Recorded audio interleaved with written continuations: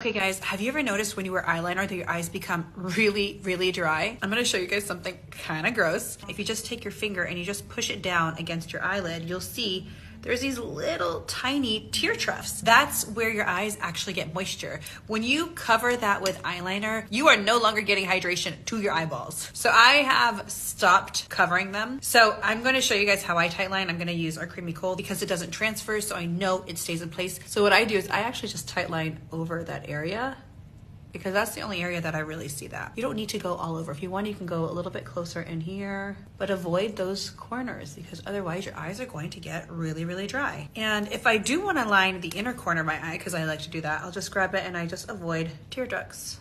And there we go. I have my eyes tight lined, put a little eyeliner inside, and it's not gonna move, and I can still get hydration into my eyes.